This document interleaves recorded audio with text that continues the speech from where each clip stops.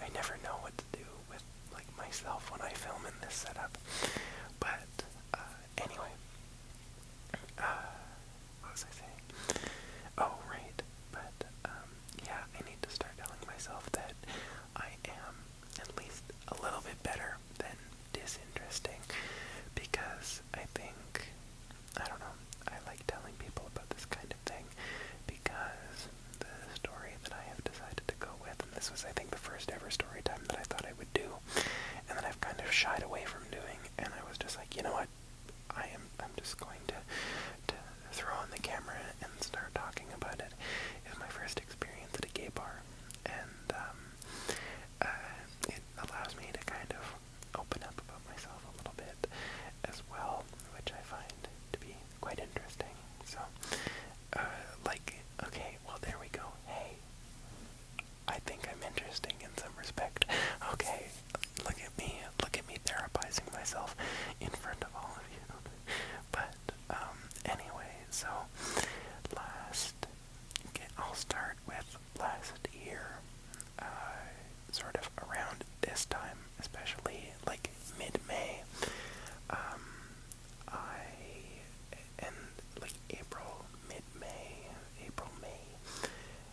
of 2023, I was done. I was working at Starbucks, and if you worked at Starbucks between, like, call it August of 2022 through to June, because that's when I left, of 2023, you will know inherently that something shifted about the culture, the behind the counter culture at Starbucks. And especially if you had worked there for a long time, like I had worked there for 2 years, by the time December had rolled around, 2 years and 2 months, by the time December of 2022 had rolled around, and I was just in this shift, and, like, 2 years is a long time for somebody working at Starbucks. Usually the people I worked with had been there around a year. Our store was remarkable, though, because we had opened up our store. Our store was new in October of 2021, and so having transferred there from a store that I had started at, basically on the year anniversary of me working at Starbucks, we had all been at the company for quite a long time, and any of the new people had quickly sort of integrated. We were probably one of the oldest Starbuckses on average at that time, especially. Like, we had a lot of sort of, like, usually Starbuckses hover around the average age of 20, I would say 20 to 21 or 2, but our Starbucks, easily our average age was probably 30, which is remarkable at Starbucks, and they would talk to us about it all the time, and how smoothly we would run and how mature our store was. Although there was drama, I could easily do another story time about Starbucks, just all the bullshit that comes with working at one. Sometimes it depends on the ones that you work at, but anyway, a lot of us in this time frame, like I mentioned, August 2022 to around, say, like, let's call it August 2022 to February of 2023, we had noticed this shift in the way things were done, especially regarding scheduling, and especially regarding hours and things like that. All of a sudden, hours became piss poor, and they always kind of had been with Starbucks. Like, I would never say that I was fully happy with the amount of hours that I was getting at that new store specifically, but we were always decently staffed at the new store. Then all of a sudden, it was like December of 2022 rolls around, and we are getting, like, the most whacked out scheduling that I had ever seen there. And all of a sudden, my manager, who I had loved up until that point, was like, well, this is how we've always done it, and this is how, like, it should be. Like, look in your barista handbook. it's like, yeah, no. We're not playing that card here. And it was like, it was such a drastic shift that it was like, what the fuck is happening here? Like, we're being gaslit, first of all. Second of all, nobody can get hours at Starbucks. You need to achieve over a certain amount of hours to be eligible for benefits. And because of the COVID, because of, can we say pandemic on YouTube now? Whatever. Who cares? I can talk about what I want. But because of that, the hours threshold was sitting at around 16 hours per week. That would get you to eligibility for benefits. They were considering raising it back up to 20 hours per week, and all of a sudden nobody's getting 20 hours per week. Like, I was full-time before this. So, what the fuck? Anyway, so, it was, I really do believe it was because there was a change in upper leadership.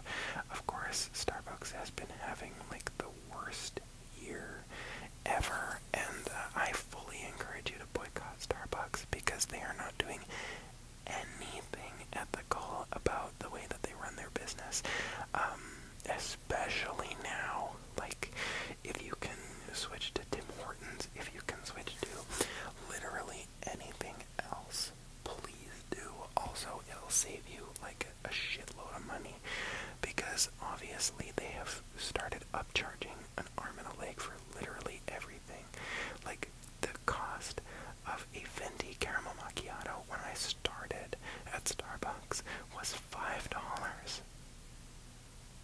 And now it's like $6.25, I believe, because there's the syrup and there's the caramel drizzle, and no, we don't upcharge for those.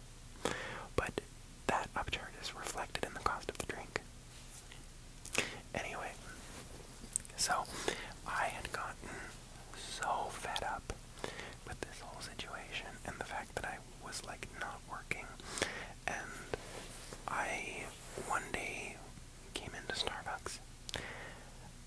My manager had said, because she was like, how are you doing?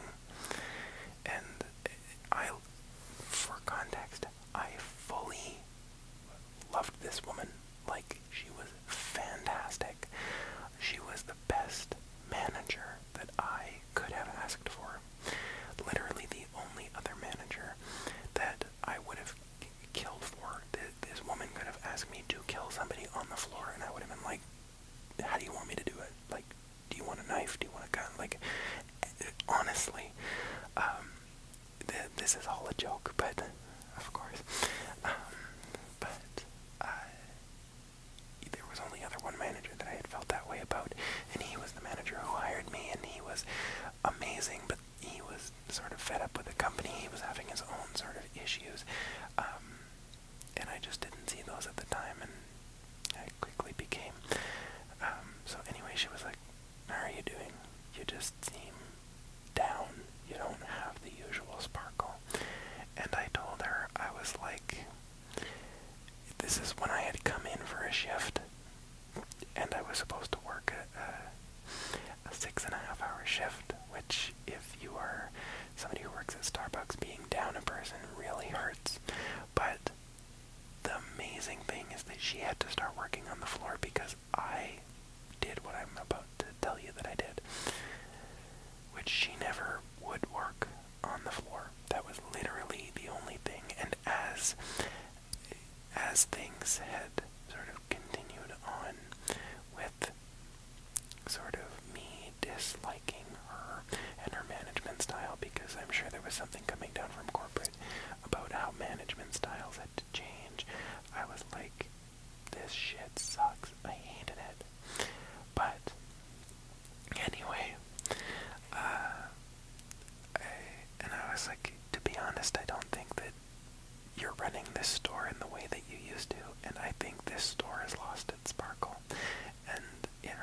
say that? And she was like, she always did appreciate honesty, and truly, lots of Starbucks managers do not. I was lucky that I did not get fired, or at least written up, to a final warning kind of situation. And she was like, okay, but let's talk about it. So she sat me down, and we had this conversation, and I was constantly saying, I was like, this is not the workplace that it used to be. I'm not getting the hours that I used to get. The standards are changing. The goalposts are constantly shifting. The priorities that the company had for us were completely off kilter to what they had been. And I was like very honest with her about it, and she was like, there was no answer of, I hear you. It was all just, and this is how it had been for like since probably March of 2023, when things got really, really bad. And I don't deal well in an environment, I don't exist well in an environment where I'm not either A, being listened to, or B, there are illogical changes being made. If they are change for the sake of change, I fucking hate it, and that's not because I dislike change or I can't deal with it or whatever. It's because my brain works too logically for something like, oh, now you have to ask every customer for their name in drive-thru. It's like, are you kidding me? Nobody wants to give me their name in drive-thru. They want me, and I was a morning worker. I worked mornings, and I was like, they want me to give them their coffee. They want me to take their order and take it right, and that's essentially it. If they want to chat, they'll chat, but they don't want to chat for long. It's, anyway, so I expressed all of this, and the answer was basically like, well, this is just how it's always been, which was patently false. And I just told her, I was like, to be very honest, this conversation has not satisfied me, and I'm not showing back up to work. I'm not going to work this shift, and I will not be working any of my other scheduled shifts ever, because I am quitting.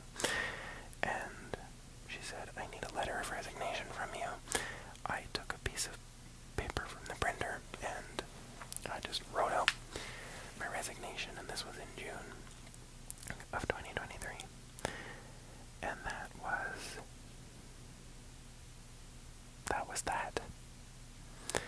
And looking back on it, I haven't really unpacked this. I don't think ever really. I have with a couple of good friends, but never again like thinking about it like this. It's really crazy to think about. But anyway, this then led all of the people who were working on the floor that day. It was really sweet. They all were like, we understand, we love you, Ryan. Everything was so cordial and amazing. And then I went in, like, basically the next day to get a drink, because a bunch of my good friends wanted to see me again. And they were either wearing their pride shirts, or they were wearing these shirts that we made that were like green stars on the front of them. They were a white shirt with a green star on the front of them, because it was like a thing. The digital production manager guy who does the cartwheels. If you know what I'm talking about, you know. But we were all him for Halloween, and some of them were wearing those shirts, and it was just really sweet. But that is how then we decided to go out to a bar, and I had not been out to a bar for years at this point. And my friends were like, well, we need to go out to celebrate the fact that you're quitting. So we went to, I don't know if other places have this, but we went to a place called the Rec Room, which is sort of like a modern day Dave and Buster's kind of thing for all ages. And then we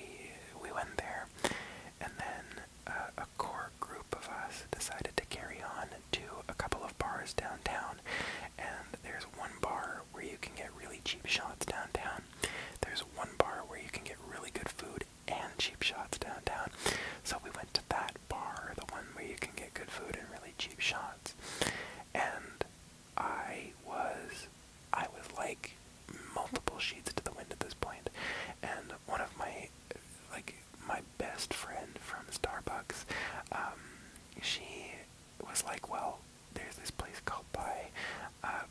close by called CVRCH, like a church, and it's apparently a really good dance club. But there was also the gay bar literally just on the corner of that street that church was on, and church was fully lined up, and I was like, that looks like a pride flag, and I was fully inebriated at this point, and I was like, we should just go to the gay bar. And in our party, in our group, one of my friends is bi, there's me, so asexual and gay. My best friend, who is a straight woman, who I believe would flex, and well, I have seen her make out with a couple of girls, but I think that's just like a drunk club thing, so, I mean, you know, we've all kind of witnessed that with one of our friends or another.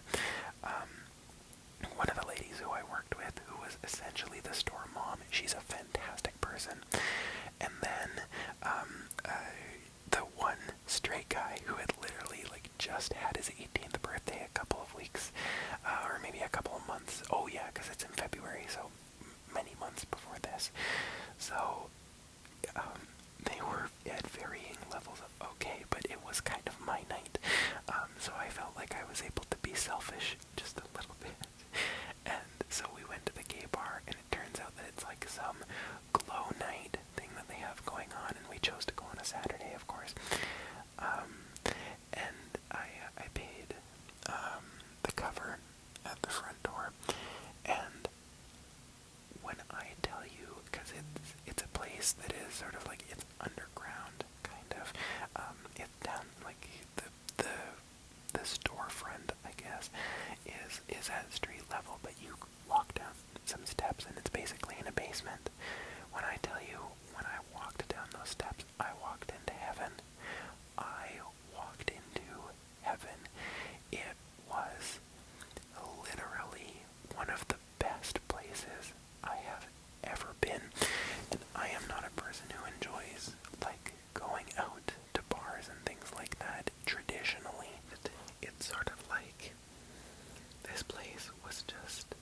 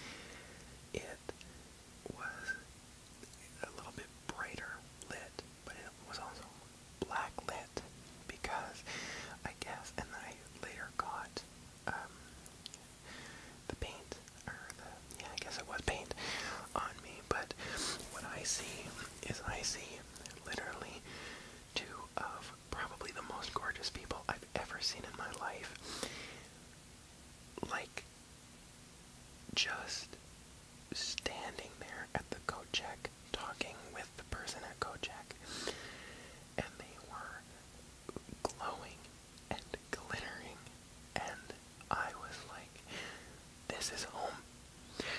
I can't tell what those people's pronouns are. They look gorgeous. Both of them, in some respect, I would want to have like a cuddle session with. Which I realize when I say that, to me that's like the most intimate thing I can imagine. Mostly because I am not necessarily the most sexual person out there. Funny, somebody might call me asexual. But like, it was just so affirming in a way, and I think I would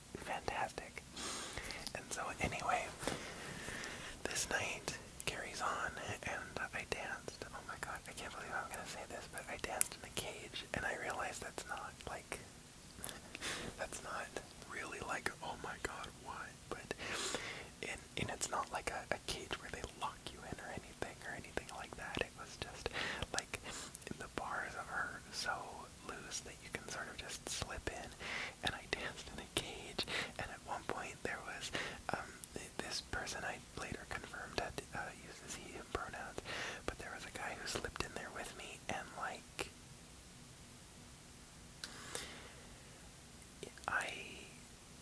I danced with somebody, and in a way where I didn't feel like I needed to be anything but myself, and I pretty much, the way that I figured out his pronouns is when he slipped into the cage, I was like, hi, my name's Ryan, and we were kind of like getting close-ish, and I told him, I was like, I'm asexual, just so you know, I'm not going to try to do anything with you, and he was like, are you okay if I touch you? And I was like, in a platonic way, absolutely.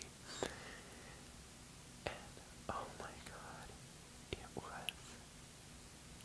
it was so much fun, and I felt like I said, I felt attractive, and I felt like I could exist in a queer space without taking up space, but also while existing and not feeling bad, and I don't know, just everything about it was perfection.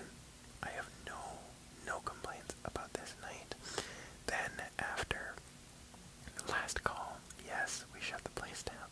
After last call, we went to this terrible, it was a pizza place, but it was ran by like a family of Iranians, I guess, and my best friend from Starbucks, she, I guess, knew them in some way because she had been sort of, again, eating after a night of clubbing at this place and made friends with them, so we got like a couple of free slices of pizza and a poutine and things like that. Yes, I say poutine because that is how you say it. You do not say poutine, you say poutine because it's a French word.